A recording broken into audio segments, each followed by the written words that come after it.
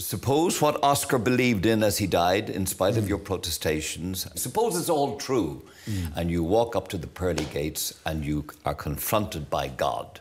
What will Stephen Fry say to him, her, or it?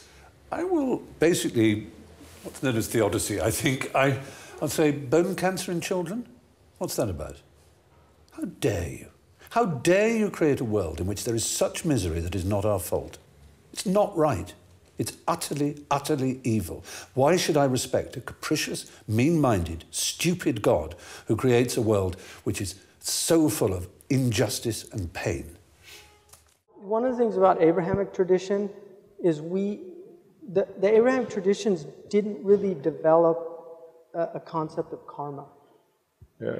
It's not really, like in Hinduism it's much easier for them to grasp these things.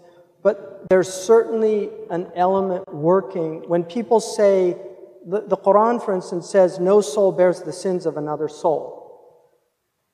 Ibn Arabi said that that's only in the next world. It's not in this world. That people do bear the sins of other people.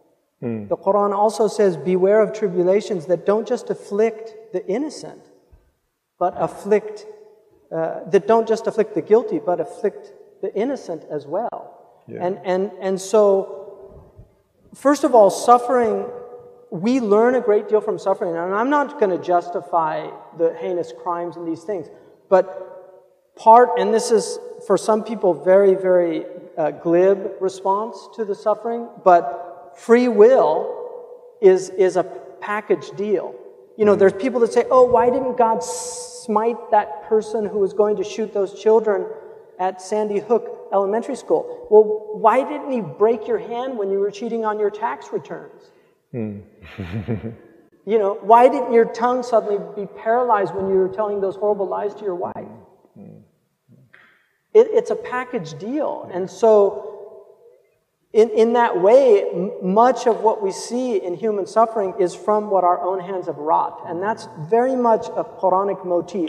And this is why Muslims historically were not as troubled. Now you can say, well, what about the children? They didn't deserve to do that. We're the caretakers of the children. And that's, again, free will. We are the caretakers. So when the atheist says, where's God in all this? Our response is, where are God's people? Yeah. And in some ways, I mean... Like, we have moral responsibility.